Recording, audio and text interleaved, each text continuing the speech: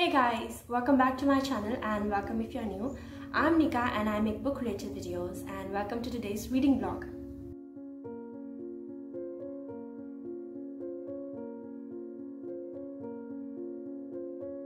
So we are going to start by unboxing this package. Now I ordered these books from my secret bookshelf, which is also the book club that I'm part of, and they send the books, they ship them out really quickly, and I think I've ordered from them a couple of times before now, and all of the books that are listed in their website are signed by the author, so they are really exclusive and great books, great symbols that you can have, because having an author signed book, whatever the book is just it's an amazing experience, at least I think so.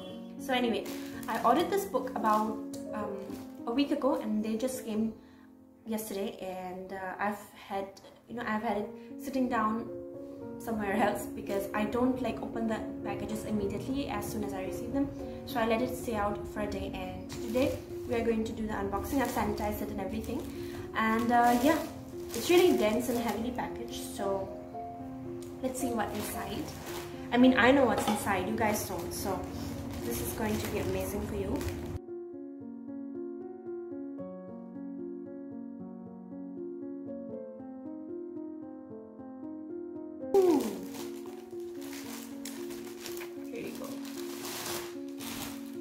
They have sent the books in this beautiful package, and this is so good because I don't have a box of my secret bookshelf yet, and this is my first one, so I'm really happy, and we are going to now open it. I actually really like the aesthetics of this box, it's just really beautiful. Look good on my shelf as well. So let's open it. Ooh, it's jam-packed with books and bookmarks, so we're gonna open it without any further ado. Let's get the bookmarks out of the way first. So first off, we have got 2 normal people stickers by Sally Rooney, and on the back there is a quote that says, "Being alone with her is like opening a door away from normal life and then closing it behind him." I actually really liked Normal People. If you haven't watched my video where I analyze the heck out of it, then you can definitely check it out. I'll link it somewhere. Then I also have here Dogged Diaries by Stephen Butler and James Patterson. Now I haven't personally read it, but the art style is really good. And then on the back we have this blank where you can write "This book belongs to." I'll put my name in there. And then we have all the wonderful books. I'm just gonna flip it so that the books come out. So these are all the wonderful books, and you know what, I am going to open them all and then I'm going to tell you all about them. Firstly, they are all, oh my god, that sound, it's so satisfying. So let us open the books and I'll tell you more about them all.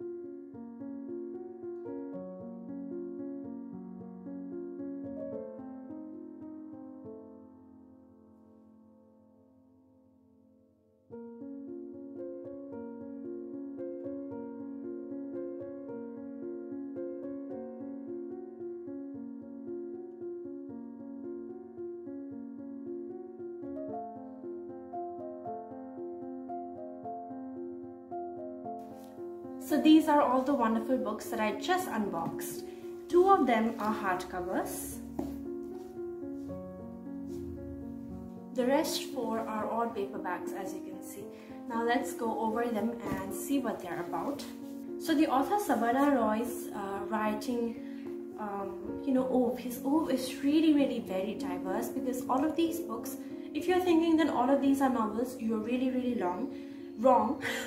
And if you're thinking that these are just stories, novels and poetry, even then you're wrong, because these books are really much more diverse than that. And I'll tell you why. Because this right here, Winter Poems, is actually a collection of poems, as you can see from the title. Then we have Pentacles, which is one long story and 4 short poems, so that's that. Then we have Abyss, which is actually a full-length play. So the author is a poet, an author, and also a playwright. So his writing, as you can see, is really diverse. And then we have Frosted Glass, which is one story cycle comprising of 14 stories and one poem cycle consisting of 21 poems. So short stories and poems. And then we also have these 2 books, Etchings of the First Quarter of 2020, Letters, Ideas, Conversations and Poems, which is a lot like, you know, non-fiction, but at the same time there are also poems. So these are like musings that the author has. Then the last book, Random Subterranean Mosaic, 2012 to 2018, Time Frozen in My Red Thoughts, is a collection of thoughts and musings again. It is a kaleidoscope of random yet mysteriously structured to a pattern, fiction, semi-autobiographical and autobiographical pieces, poems, shorts, opinions, observations and conversations. So as you can see that the oeuvre of Sabarna Roy is really diverse, and I'm really excited to be reading them all. So welcome to this reading vlog. If you have read any of his works, don't forget to put your thoughts down in the description box, because then obviously I'll have quite a bit of fun seeing what you all thought about them after I've uploaded this video, obviously. So yeah, let's see which book I will start with tonight, and I'll see you again soon with another update.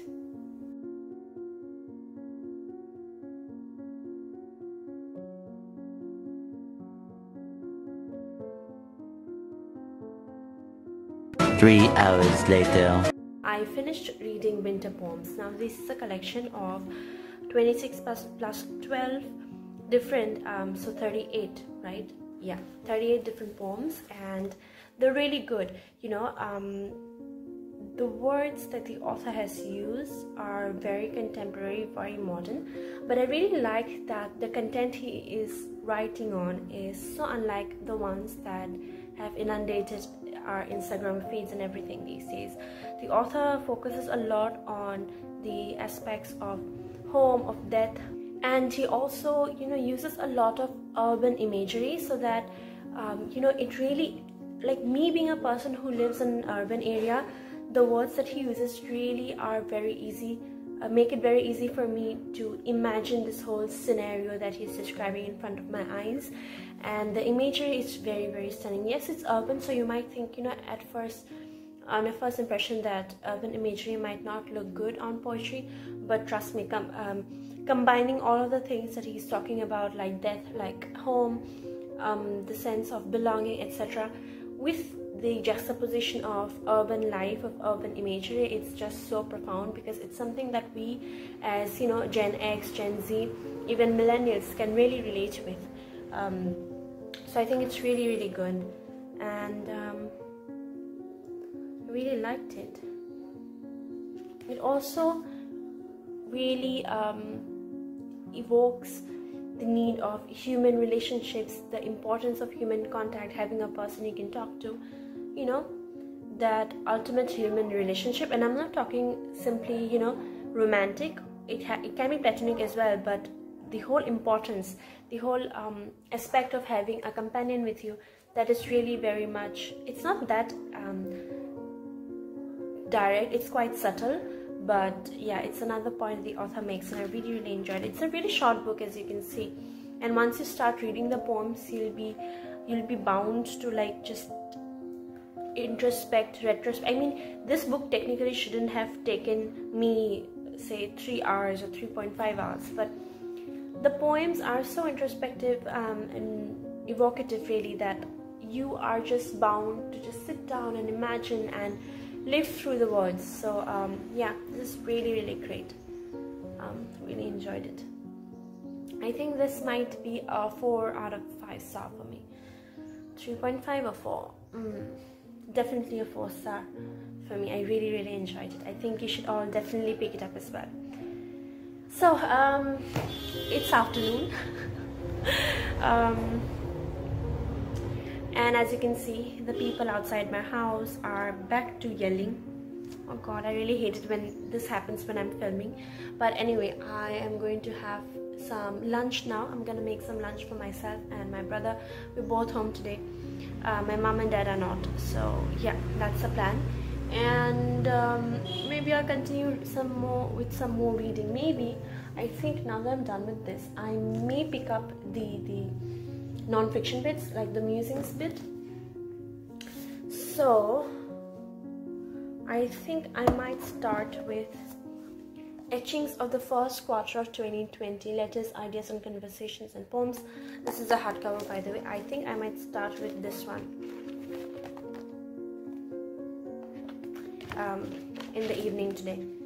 And yeah, it's starting to get a little bit cold now that Diwali, Durga Puja and all of it is over. And like the author, like the poet says, you know, after this time of the year, after Diwali, after Durga Puja, it really starts to get colder in Kolkata. It's similar in here in Assam as well.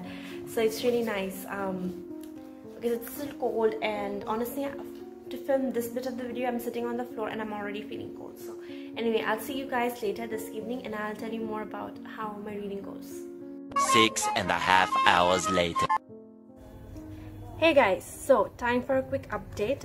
It's 8:30 p.m. now, and I have been reading this book, Etchings of the First Quarter of 2020. I'm like sort of midway in, and I do have to say that the author's writing is very diverse, because the first content of this book was actually a letter he wrote to his stepdaughter, and then it was letter to another woman, and then it's a mix of so many things. There is a lot on say Karl Marx's theories, everything related to Karl Marx. There's also quite a bit on psychology, like schizophrenia, etc. There's also something on Anna Karenina, and then there's also something on Lolita by Nabokov. So as you can see, the writing is really diverse. I have to say that some of the things were not very easy to understand for me. For instance, the psychology bits, I have to admit. I mean, I was not a psychology student in 11 and 12, so admittedly some of the points were difficult for me to understand, and those were also the points where it took a lot of mental energy to get into the reading, get into the writing of that bit, because it's so full of jargons which are particular to that subject, and me as a foreigner to this subject, I could not understand everything. But overall, I really am enjoying this book. I will definitely be continuing reading it. I'll probably finish it tonight. That's the plan anyway. And yeah, as soon as I'm done reading this book, I'll basically write the reviews for both of these and put it up on Goodreads, so you can definitely check it out. I'll obviously be posting about it on my Instagram so that you guys can know and order one for yourself if you want. Yeah, it's going great, and I'll be reading some more now, and I guess I'll see you guys tomorrow.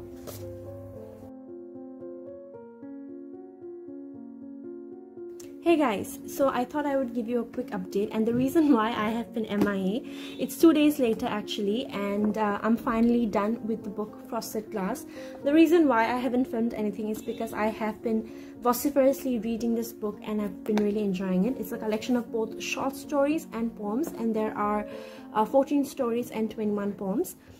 Now let me tell you about the stories first. Now in all of these stories there is a protagonist, and he is named Rahul in all of these protagonists, as if to, how do I say this, as if to universalize the experiences that happen to human beings.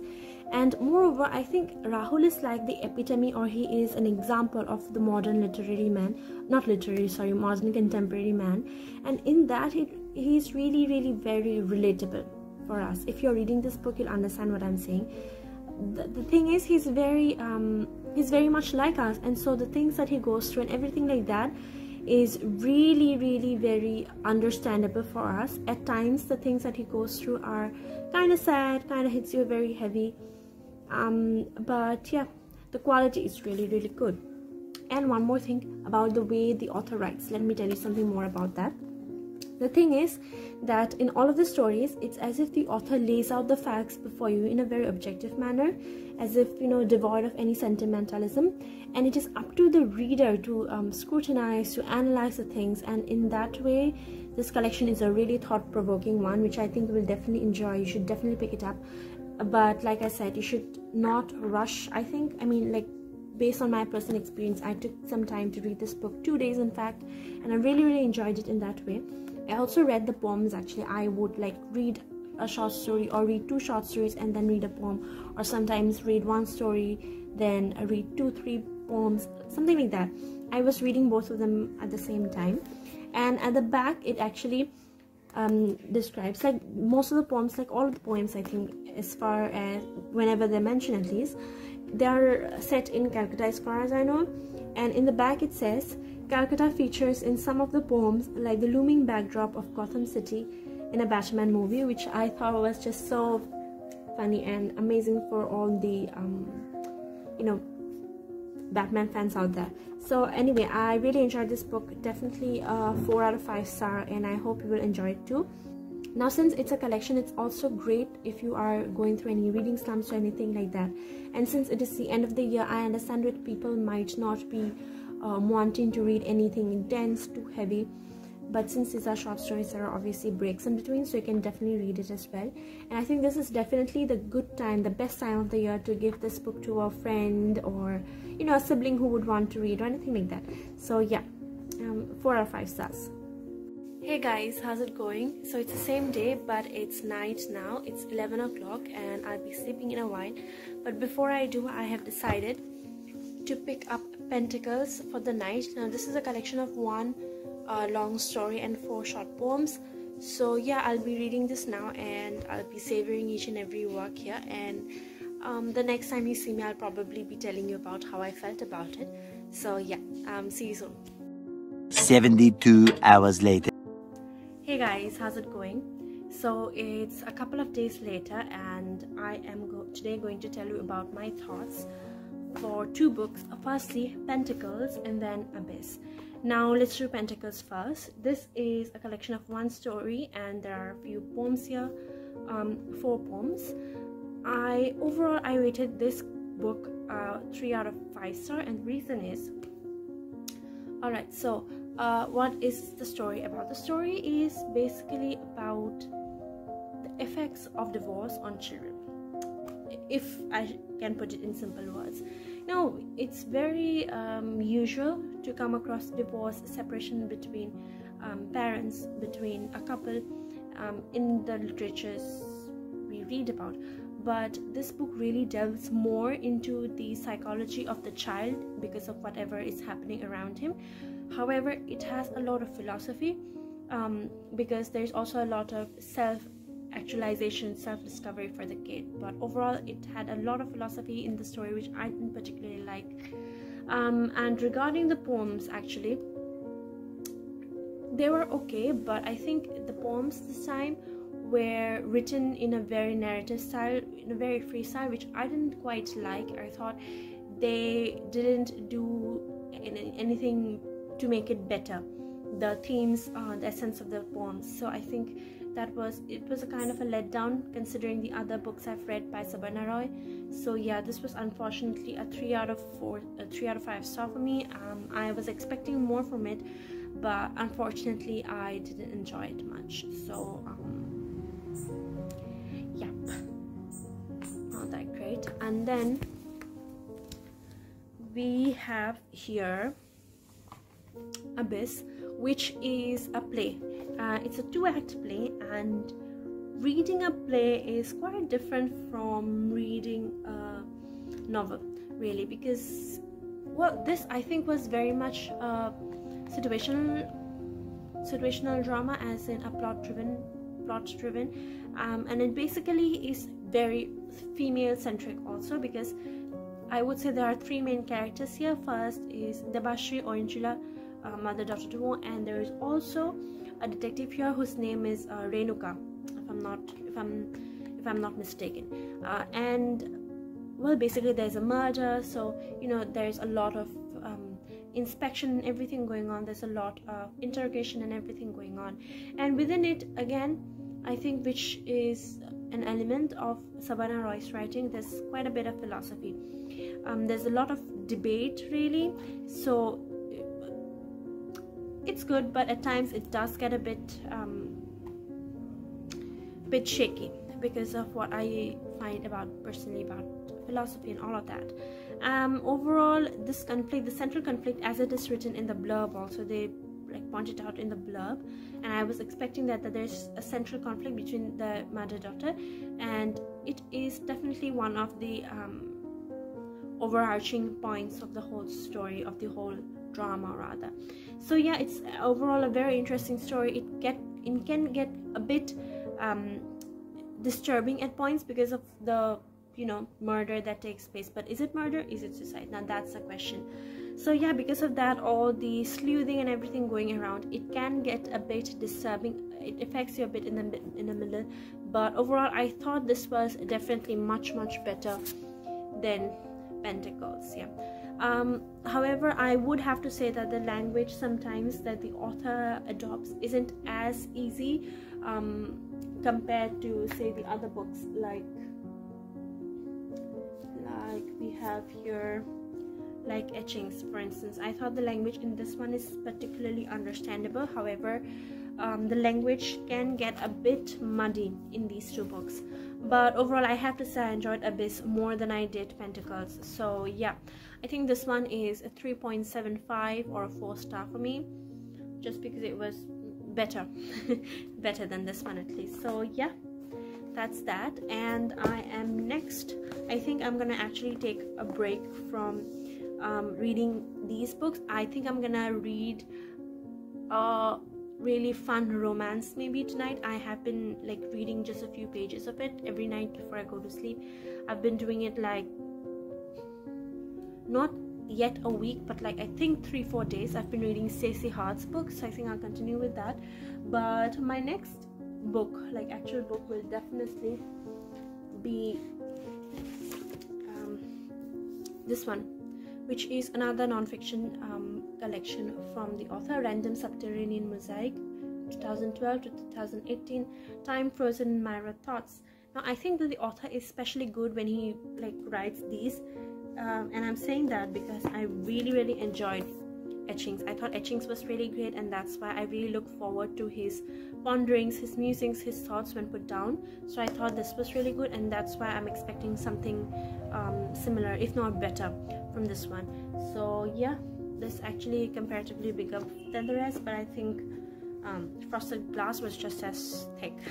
But anyway, yeah, this is the next book I'll be picking up possibly tomorrow, I think. Now I'm just gonna watch a movie, a nice romance movie, or maybe even the romance book, but I think I'll read that at night. But for now, it's almost like well, it's not really Christmas, but it's almost December, so I think I'm gonna be watching a bit of Christmas romance movies on Netflix. So yeah, the next time I see you, I probably will have made quite a dent in this book, or probably will have finished it and will have some thoughts to share with you all. So yeah, I'll see you all soon. One eternity later. Hey guys, how's it going? So this is a terrible angle, actually. I look like a potato, but anyway, we're gonna roll with it. So today is Friday, and I wanted to give you an update of the reading that I've done these past couple of days. And I took some time to read this collection, which is the 5th book by Sabarna Roy, which goes as Random Subterranean Mosaic. Now this was a wonderful collection of different genres. There were poems, there were short stories, there were also musings and stuff like that, which I found firstly in his Etchings book, which I quite enjoyed. So I was really looking forward to reading this. I really enjoyed it, and one of the things which I saw in this particular book was that many of the works had some autobiographical elements, oh my god, I cannot speak today, but autobiographical as well as semi-autobiographical, and I really enjoyed them, you know. So we know that there are many things that we as people don't like to talk about, but the author has really delved into them in all of the book. Well, not all, but in the autobiographical works in this book, which I really liked. So there are also some amazing poems. The love poems were really good in this one, and I wish I can find one now so that I can read you one perhaps. Alright. I have been chasing you in my dreams ever since I was born. Your hazel-colored eyes, your chestnut skin flowing like honey, and the twilight dreams and philosophies you whispered in my ears. The watercolors of eloquent lilies and silent ponds that you drew during the lazy summer afternoons. You had whispered to me on a spring morning that to make love to you, I would have to know my land and the shadows and faces of my people.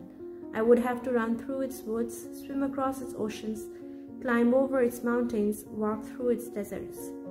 Now that I have done it all and I have returned old and tired, I found you sleeping expectantly in my backyard in the January sunshine, basking among a bed of sunflowers. And so yeah, as you can see, I'll probably put in a clip here before this bit. I was reading this in the sunshine. It was just so great because I was basking in the sunshine, and then I could read these poems, these works full of amazing imagery. Really great. So how much do I rate this book? I do inevitably compare it with etchings because I really like that, and in that regard, I think I'm going to rate this 4 out of 5 stars. I think this is not a 5-star because there were a couple of pieces which I found were unnecessary and a bit long, but other than that, this was really enjoyable, and I rated it 4 out of 5 stars, and I think you should definitely pick it up.